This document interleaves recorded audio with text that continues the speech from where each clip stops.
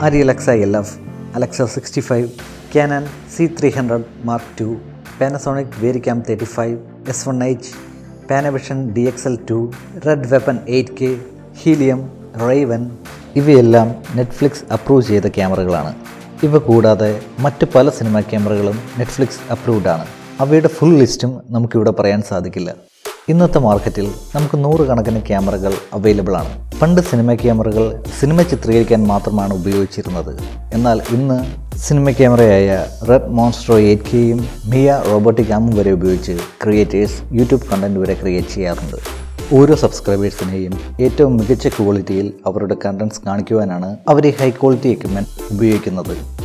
ഒരു ക്യാമറയുടെ സെൻസർ അല്ലെങ്കിൽ ഇമേജ് പ്ലെയിനിൽ ലൈറ്റ് വന്ന് ഹിറ്റ് ചെയ്യുമ്പോഴാണ് ഒരു ഇമേജ് ക്രിയേറ്റ് ആകുന്നത്. ഓരോ ക്യാമറയിലും വരുന്ന ഈ സെൻസറിൻ്റെ സൈസ് പല ക്യാമറകൾക്കും അനുസരിച്ച് വ്യത്യാസം വരും.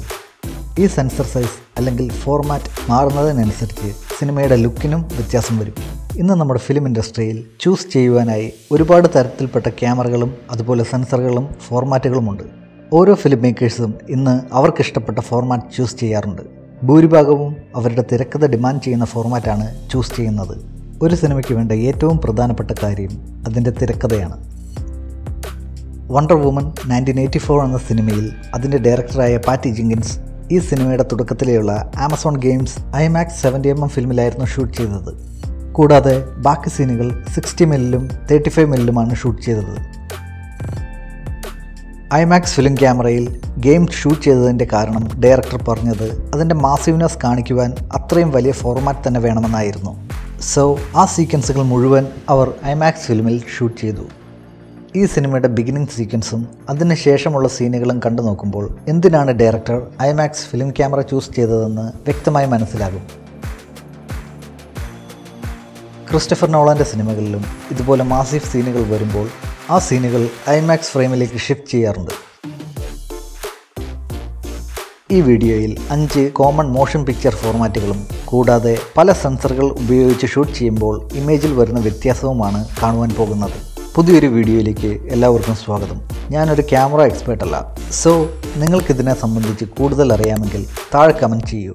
ഒരു വീഡിയോ ക്യാമറയുടെ ഫിലിം പ്ലെയിൻ അല്ലെങ്കിൽ സെൻസറിനെ നമുക്ക് ഏറ്റവും ചെറുതായ സ്മാർട്ട് ഫോണുകളിൽ വരുന്ന 1/3 ഇഞ്ച് സെൻസർ മുതൽ ഏറ്റവും വലുതായ 70x52mm 15 പെർഫ് IMAX ഫിലിം നെഗറ്റീവായി വരെ ലഭിക്കും. പെർഫ് എന്ന് പറയുന്നത് ഒരു ഫിലിം സ്റ്റോക്കിൽ വരുന്ന പെർഫോറേഷൻസ്, ശുഷിരങ്ങൾ അല്ലെങ്കിൽ സ്പ്രോക്കറ്റ് ഹോൾസ് ആണ്. എല്ലാ സ്റ്റോക്കുകളിലും ഒരേ കണക്കിലുള്ള പെർഫ് തന്നെയാകണമെന്നില്ല. പല സ്റ്റോക്കുകളും പല പെർഫിലാണ് വരുന്നത്. 2 പെർഫ് മുതൽ 15 പെർഫ് വരെയുണ്ട്. ഇന്ന് മാർക്കറ്റിൽ അവൈലബിൾ ആയ എല്ലാ സെൻസറുകളും, അതായത് സ്മാർട്ട് ഫോണിലെ സെൻസർ മുതൽ IMAX വരെ നമുക്ക് ഈ വീഡിയോയിൽ ഉൾപ്പെടുത്താൻ സാധിക്കില്ല. അതിനാൽ ഇന്നത്തെ ഫിലിം പ്രൊഡക്ഷനിൽ കോമൺ ആയി ഉപയോഗിക്കുന്ന 5 ഫോർമാറ്റുകളെ പറ്റിയാണ് നിങ്ങൾ തുടർന്ന് കാണുവാൻ പോകുന്നത്. ഇന്ന് നമുക്കൊരു ഫിലിം ഷൂട്ട് ചെയ്യുവാൻ 8mm ഫിലിമുകളും Panasonic Lumix GH6 5.7K 4/3 സെൻസറുകളുള്ള ക്യാമറകൾ ഉണ്ടെങ്കിൽ പോലും പ്രൊഫഷണൽ സിനിമകൾ ഷൂട്ട് ചെയ്യുവാൻ ഇവ അധികം ഉപയോഗിക്കാറില്ല. നോർമലായി ഫിലിം ഇൻഡസ്ട്രിയിൽ ഉപയോഗിക്കുന്ന സ്മോളസ്റ്റ് ഫോർമാറ്റ് സൂപ്പർ 16 ആണ്. ഈ ഫിലിമിൻ്റെ സൈസ് ഏകദേശം 7.4x12.5mm ആണ്. ഇത് 35mm ലാർജർ ഗേറ്റ് ഫിലിമിനെ വെച്ച് നോക്കുമ്പോൾ ചീപ്പറാണ്. അതിനാൽ 16mm ഒരുപാട് പഴയ ലോവർ ബഡ്ജറ്റ് പ്രൊഡക്ഷൻ സിനിമകൾ ക്യാപ്ചർ ചെയ്യുവാൻ ഉപയോഗിച്ചിരുന്നു. ലോകം മുഴുവനും ഇന്ന് ഡിജിറ്റൽ വന്ന് ഫിലിമിനെ മറികടന്നു. സൂപ്പർ 16 ഇന്ന് മെയിൻലി ഉപയോഗിക്കുന്നത് പറയാൻ ഉദ്ദേശിക്കുന്ന കാഴ്ചകൾക്കുള്ള പ്രത്യേകത കാണിക്കുവാൻ മാത്രമാണ്.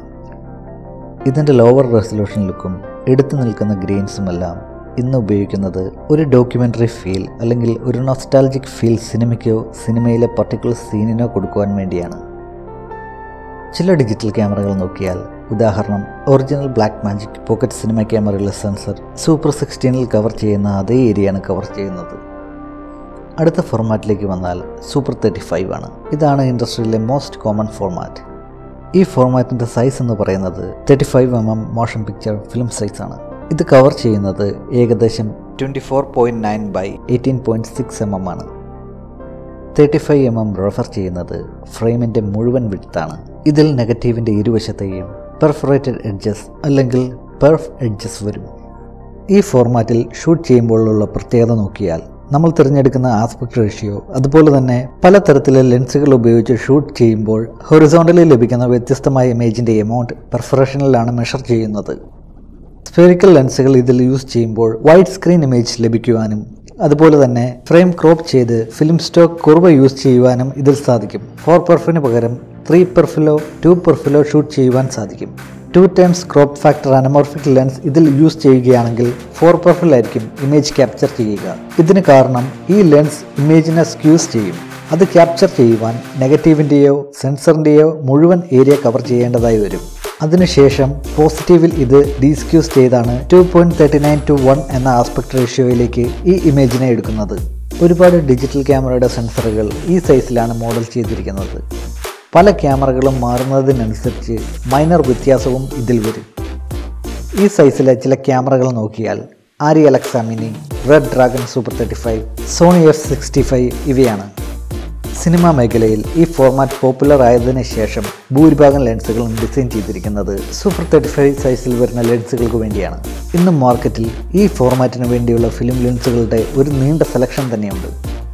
ഇനി മൂന്നാമതായി നമ്മൾ കിടക്കുന്നത് ലാർജ് ഫോർമാറ്റിലേക്കാണ്. അതുപോലെ തന്നെ ഫുൾ ഫ്രെയിം സെൻസർ എന്നും ഇതിന് പറയും.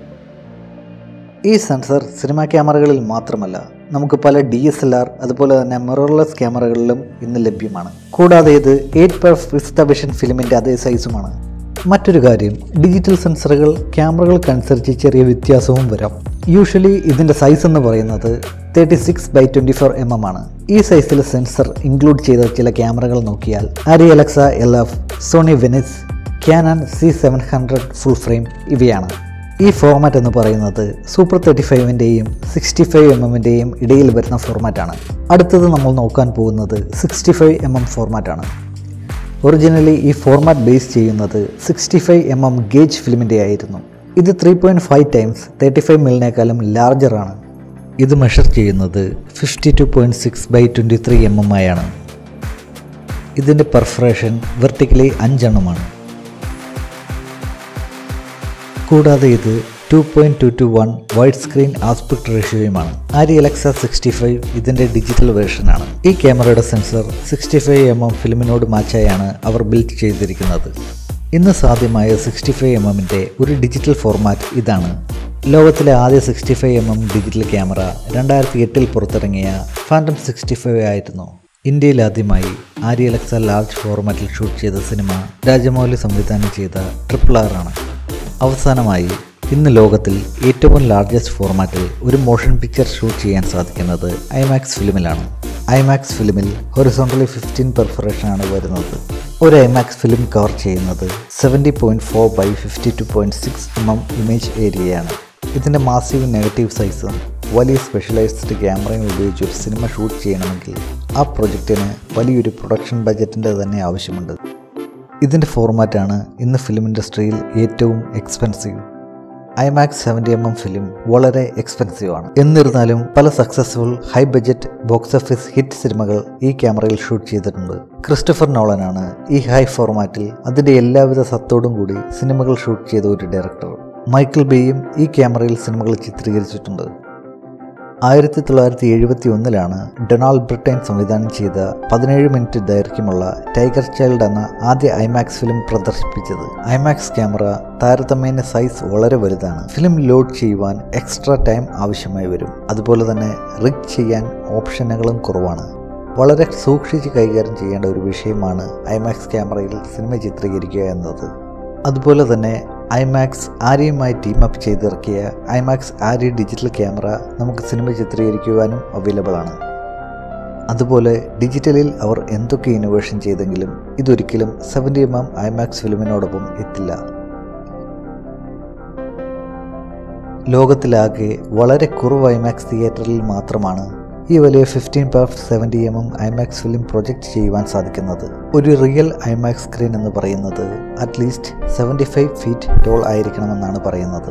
പല IMAX ഡിജിറ്റൽ തിയേറ്ററുകളും 50 feet ടോൾ മാത്രമാണ് ഉണ്ടായിരിക്കുക. ഇതിനെ IMAX എന്നല്ല ലൈമാക്സ് എന്നാണ് പറയുന്നത്.